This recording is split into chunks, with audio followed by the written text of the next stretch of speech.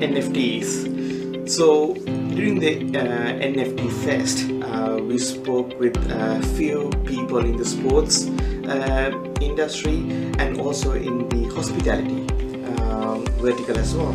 And what we found was people want to know how best we can use the blockchain or Web3 technology in these spaces.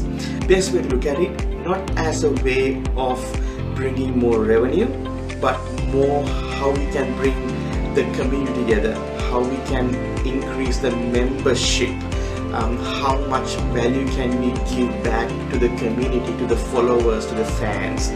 So if we talk about the sports, what does the fans want? If you find that and work backwards from there, you are giving back to the community. And also the community wants to resonate with something something they all agree upon, something that they like, and that's why you have the team followers, the fans.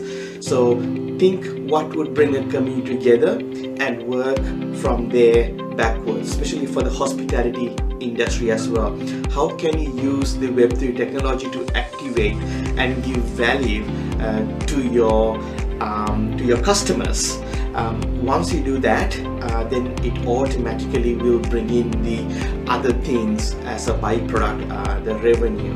That's a byproduct, but it can't be the primary driver in the Web3 space, because that would not really resonate with your fans and with your people.